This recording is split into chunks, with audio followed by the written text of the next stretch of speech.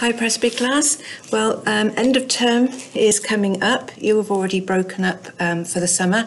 I've been busy in our class today having a big clear out, massive clear out. You should see the pile of rubbish I've just put over there. But hopefully by the time you come back in September, everything will look sparkly new and all the displays will be up and everything will be ready. Before we all enjoy our summer, I just wanted to share a story with you. It's a book that's one of my favourites, and I'll explain a little bit why. It's called Sandhorse, and the reason that I've chosen it is because it's based in a town called St Ives, which is down in Cornwall, and it's somewhere where I've been going on holiday now for pretty much all of my life. If you don't believe me, here's a picture of me when I was 2. I look a bit like Paddington Bear, really, don't I? But that's what my parents dressed me in. And I'm stood there feeding the seagulls in my little hat and coat. And then it's got a beach too. And here's me in my swimming costume, enjoying the sunshine. And I'm probably about 4 then. So it was a very long time ago. And I've been going there probably every year or 2 since then. I've taken my family there as well, my own daughter, and she enjoys it just as much as I do. And to be honest, I was supposed to be going at Easter, but due to lockdown, we couldn't make it, so I've had to change that one to next year, but I'm really looking forward to it. So this story is set in St Ives in Cornwall, and it's called The Sandhorse. And I really love this story because it's all about following your dreams, telling you that nothing is impossible, and that if you really want something and you really go for it, then it is achievable. It's also been written by a man called Michael Foreman. You may know him as an illustrator of the My Cornwall Pergo books. So he's done a lot of illustrations before, and this is the one he's illustrated again. Okay, so let's see what it says. Once there was an artist who lived in St Ives. He lived with his wife and baby in a house by the sea.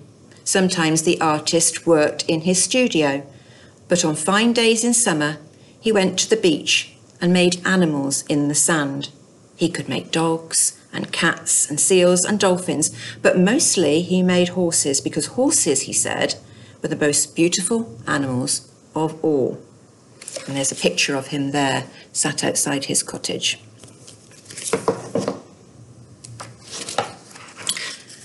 One morning, the artist woke to a brisk blue day with a choppy sea and white crests on the waves.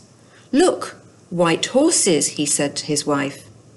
When the sea is rough and the waves have white tops, people call them white horses.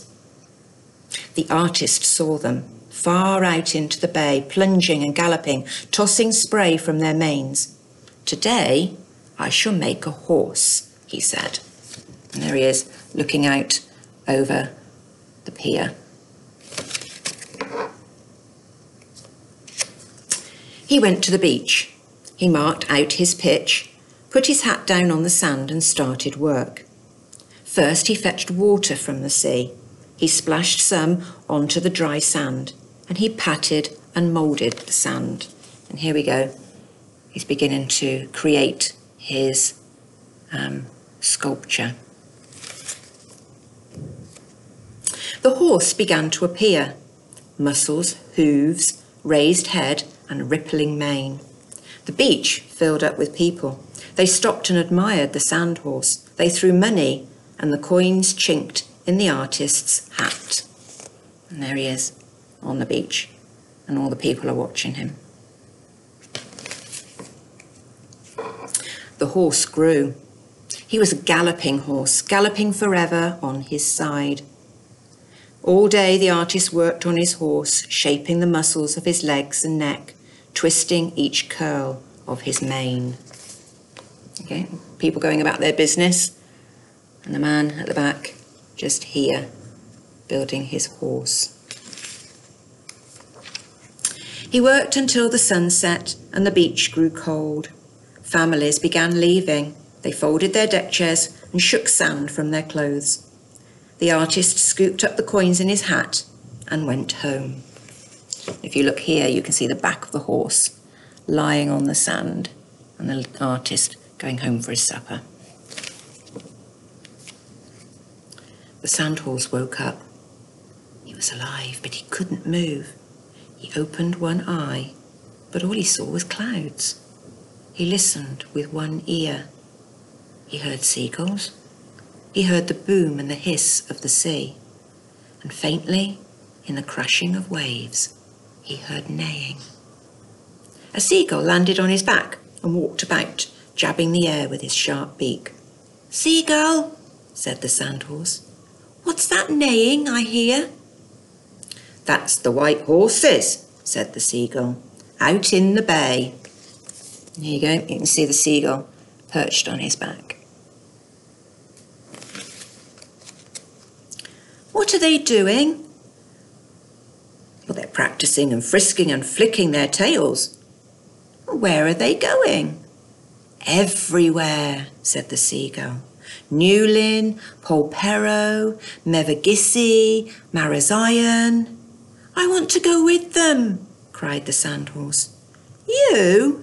The seagull wheeled in the air, laughing, and all of his friends joined in.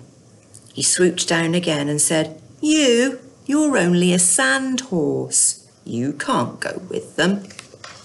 There you go. If you look really closely, the sandhorse is all the way down there, fixed to the sand. The sandhorse tried to move. He was a galloping horse, but he was fixed to the sand. He couldn't go with them. The sky darkened. The seagulls flew away. The boom of the sea was louder. Much closer now, the sandhorse heard the white horses neighing. "Come with us," they called. The sea crashed on the shore, flinging spray over the sandhorse. If you look in this picture, you can see the fishermen going home after a day out at sea with their catch. "Come with us." The sea crashed again and the sandhorse was soaked with spray. "Come with us," called the white horses, "to Sennen, Land's End and the long ship's light." A wave broke and flooded the sandhorse, drenching his head and mane. "I'm coming," he called. "Wait for me." Another wave broke and the sea ran foaming all round the outline of the sandhorse, filling in every space. The sea sucked and pulled. It was pulling him down the beach. I'm coming, he cried. And if you look at the picture, you can see the waves creeping up round his legs. A huge wave rolled up the beach. It reared, curled over and smashed down upon the sandhorse, washing away his mane, his head, his legs and his body. It went hissing back down to the sea, dragging the sandhorse with it. If you look really closely on this picture, you'll see that the sandhorse, the sand, has disappeared. But look very closely at those waves.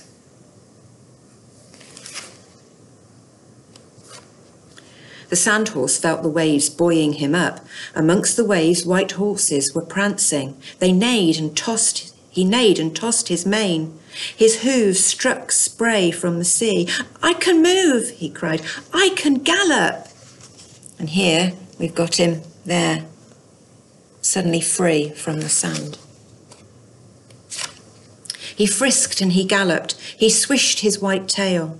All around him, the white horses plunged and jumped in the waves. "To Sennen," they neighed, "to Land's End and the Lizard," and they galloped away, and the sandhorse went with them. You see them over here.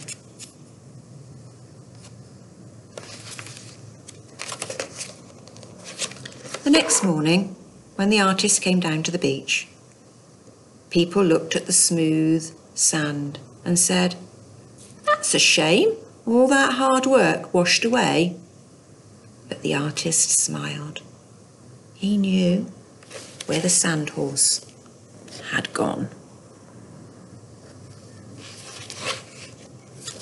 I hope you enjoyed that story. As I said, it's one of my favourites, and it brings back a lot of good memories for me. So I hope you have a fantastic summer holiday. Really enjoy it. Make the most of it. Let's fingers crossed the weather stays good. It's been a bit dodgy the last week, but make the most of it and come back refreshed and ready to learn in September. I'm looking forward to it. I hope you are too. Take care.